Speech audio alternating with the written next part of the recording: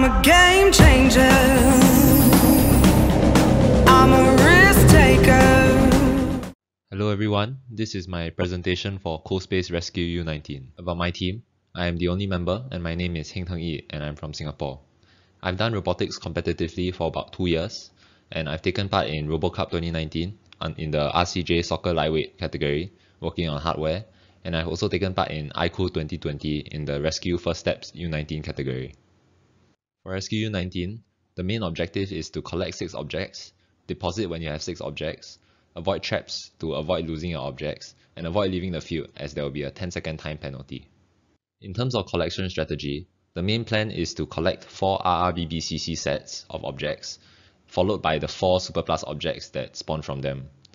After that, it will try to collect 1 more RRBBCC set and the Super Plus object that spawns after it, and using the remaining time, it will deposit as many objects of any color as it can.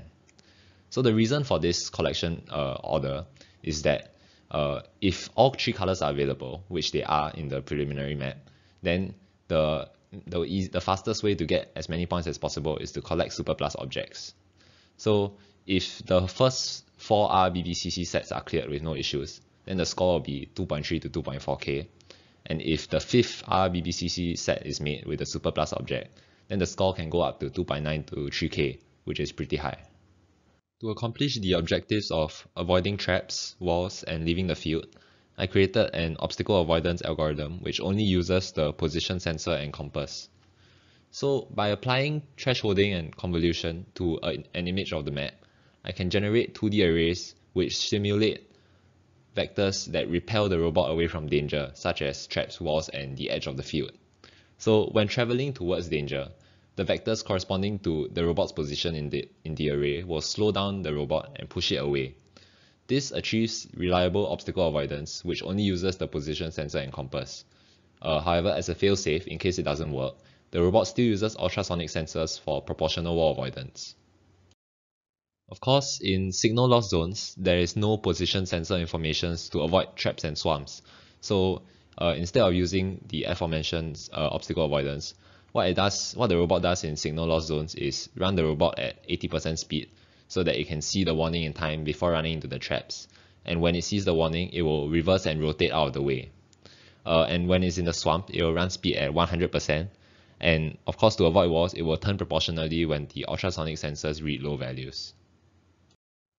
Okay, next, to achieve the goal of collecting and depositing objects quickly, I needed to make a point-to-point targeting system. The most obvious use case for this would be to target the XY coordinate of the deposit zone once the robot has 6 objects.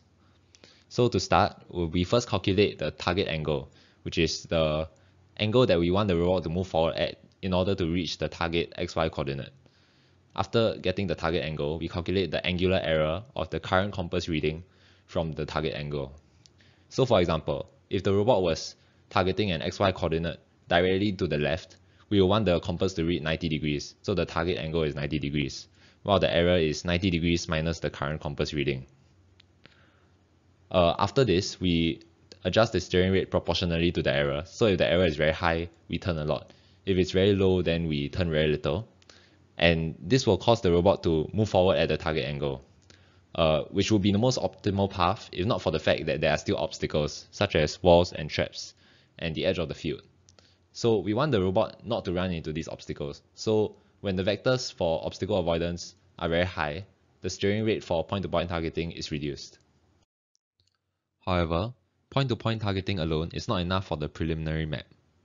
The first issue is that if we want to reach the bonus zone where black objects spawn, it will be faster to go through the swamp than to travel the long empty path. Point-to-point targeting the center of the bonus zone does not ensure that it will go through the swamp.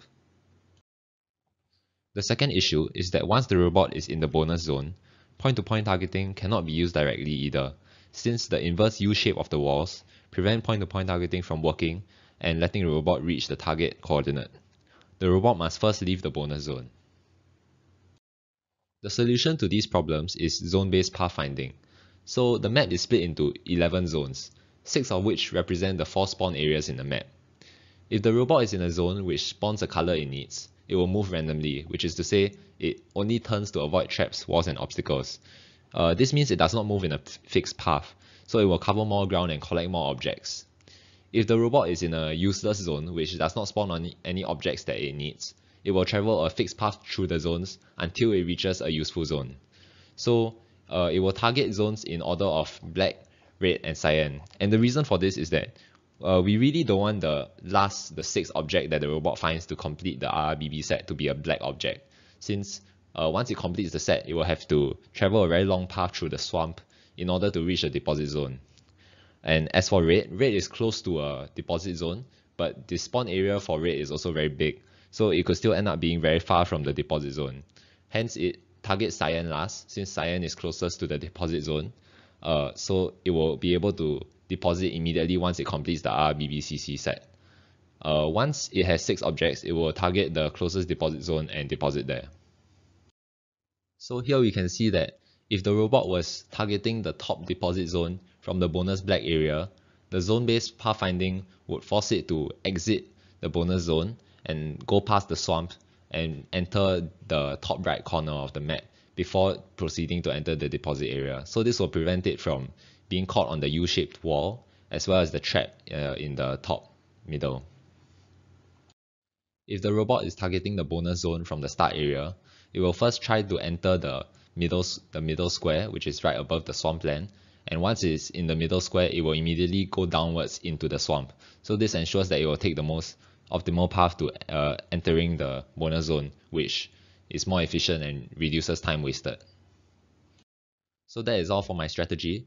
In terms of implementation, I did the vector maps in Python and OpenCV, since I find it easier that way to manipulate and analyze images. As for the rest of the code, it was programmed in C and compiled into the DLL file. In terms of problems I had to debug, the first was that in the newest version of the sim, a red, blue, and cyan object with a superplus object being deposited would no longer spawn new superplus objects.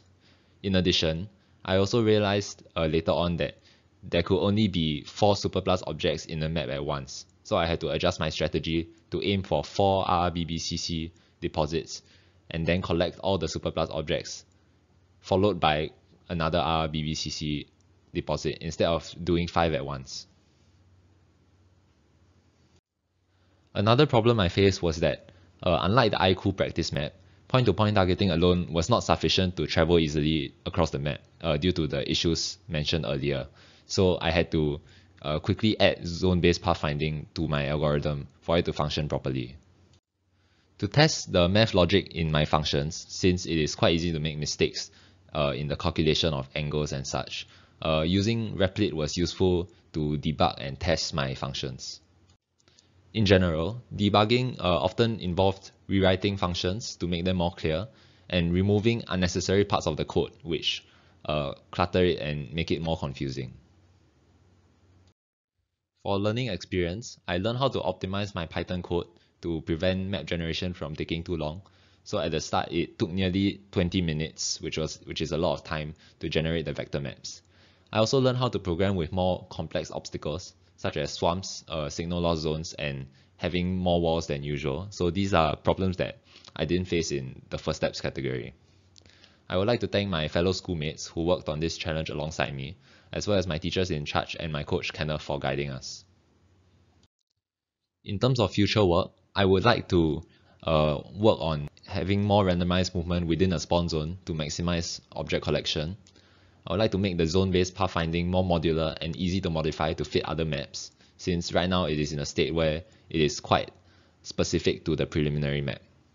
In signal loss zones, I could try to calculate the position of the robot based on the last known coordinate, as well as the robot's orientation and velocity, so you still have a rough position of where the robot is.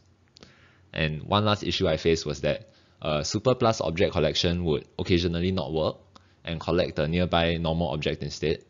One workaround would be to ensure that color sensors do not see the normal objects when collecting superplus.